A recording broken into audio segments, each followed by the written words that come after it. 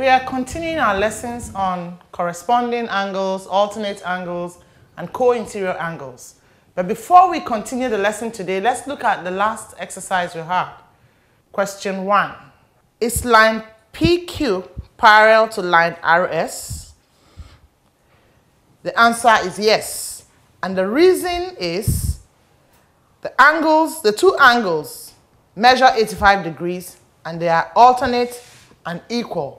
Therefore, the lines that have formed them are parallel lines.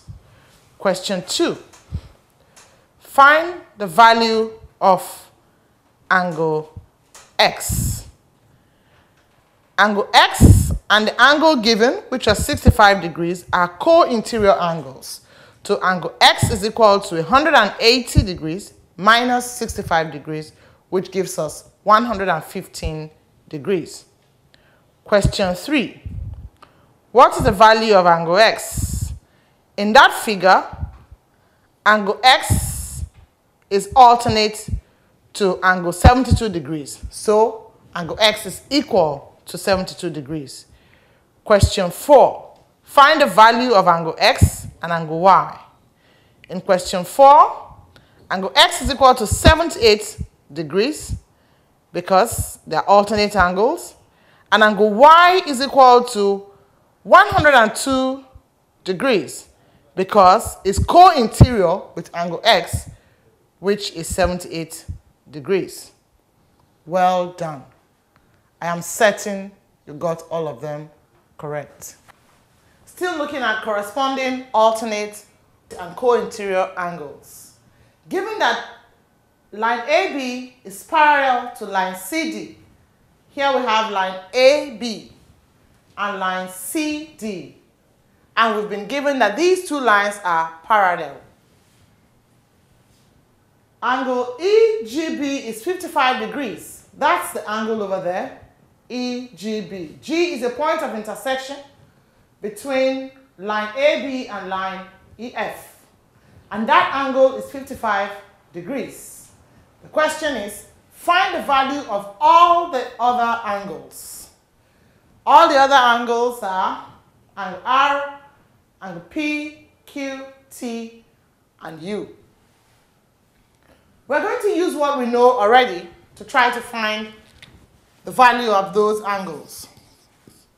So solution, if we know that this angle is 55 degrees, we can easily find the value of angle R. R is equal to 55. And what's the reason? They are vertically opposite angles. So R is equal to 55 degrees. Reason? Vertically opposite angles. Good. The next one, if we know that R is 55 degrees, let's use that information to find the value of P. What can we see? We can see a Z formation that tells us that angle R and angle P are alternate. They are both on the alternate side of the transversal, and they are embedded inside there. So R is equal to P is equal to 55 degrees. And they're equal because the lines that form them are parallel lines. And we know that parallel lines form equal alternate angles when cut across by a transversal. So P is equal to R is equal to 55, and the reason is alternate angles on parallel lines.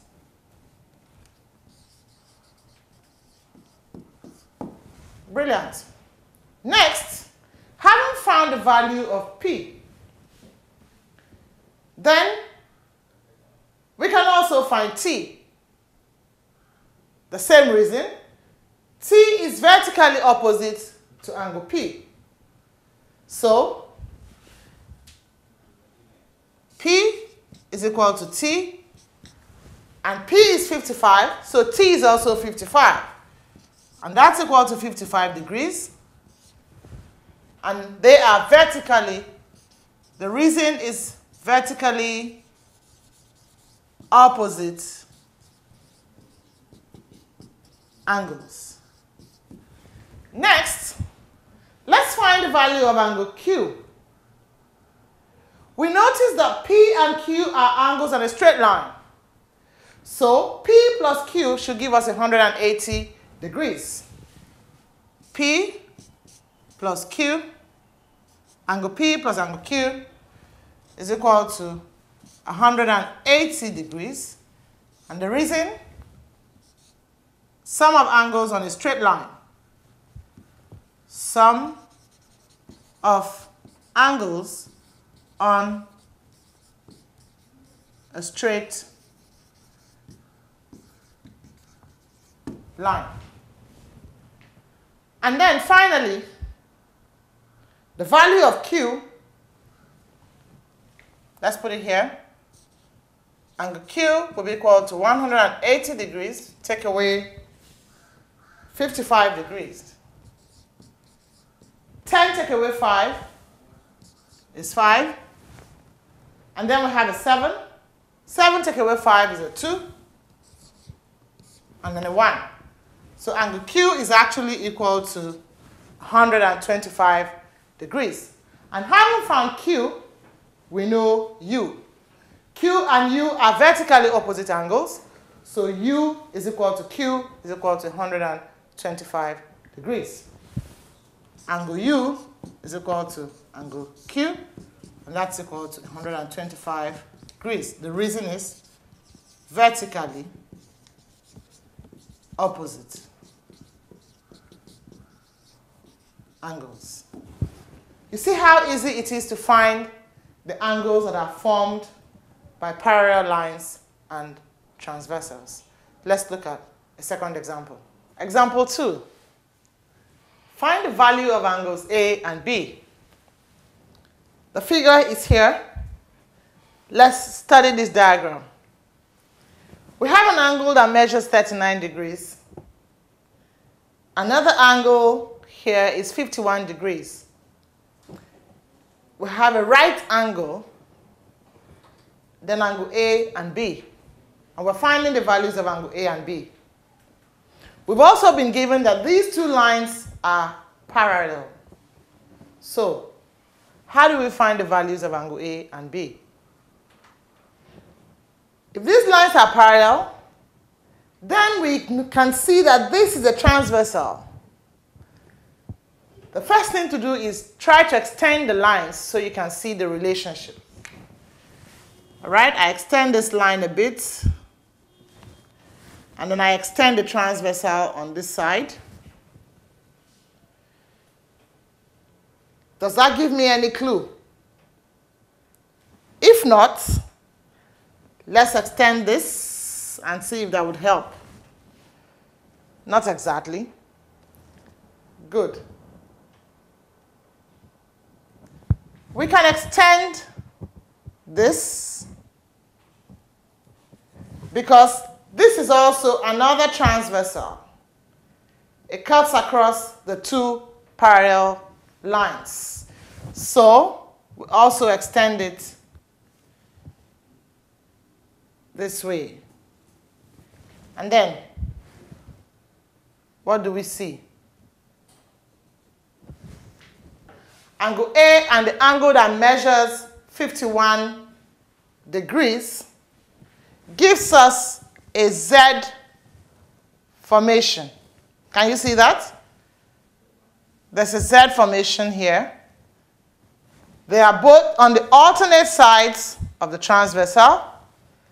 This is the transversal we are using to be able to find the value of angle A. So angle A and 51 are alternate angles, and they've been formed by parallel lines, so they are equal. So solution, A is equal to 51 degrees. The reason is alternate angles on parallel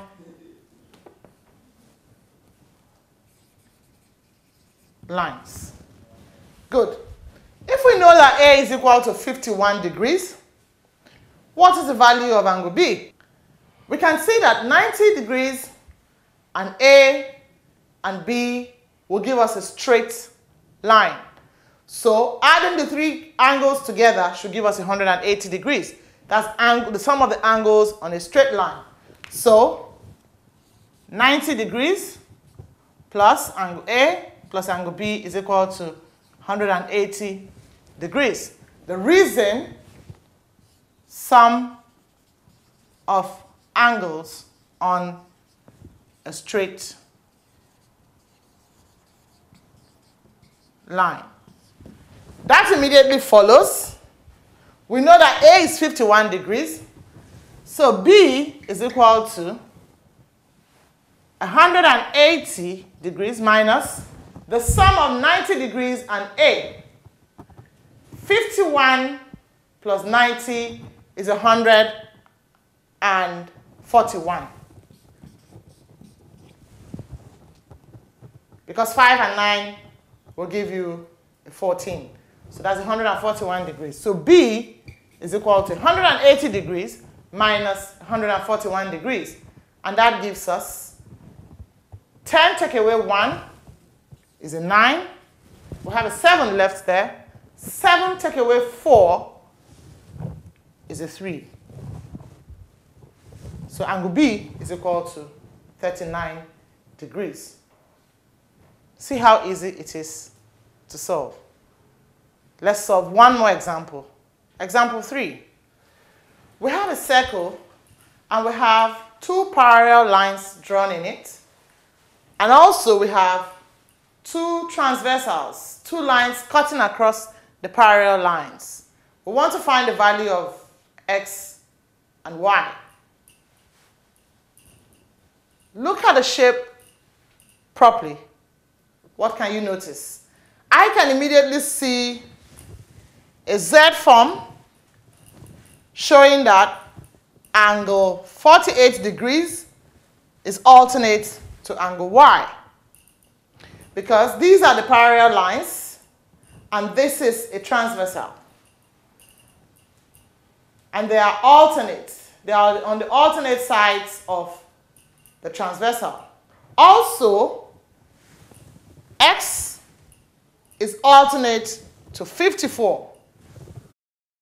Alternate angles give you a Z formation, which is very visible here. So x is equal to 54 degrees. The reason is alternate angles on parallel lines. And we have that y is equal to 48 degrees. The reason is also alternate angles on parallel lines. So anytime you have to find out the value of angles to calculate, look out for the relationship between the angles and the lines. Having done all of this, I'll give you something to try out. Take your time to try out these exercises. Find the value of the marked angles. Question 1, we have angle y there and angle x. Find the values. Question 2, we have x and y. And these are parallel lines. Find the value of x and y. And for question 3, take a look at it. Find the value of angle x, angle y, and angle z. My name is Ngozi Orevaoghene. Subscribe to this channel and don't forget to give us a thumbs up. follow me on brilliantmaths.com. You'll find lots and lots of practice. It will help you excel in maths in school. And always remember, maths is easy and you can do it.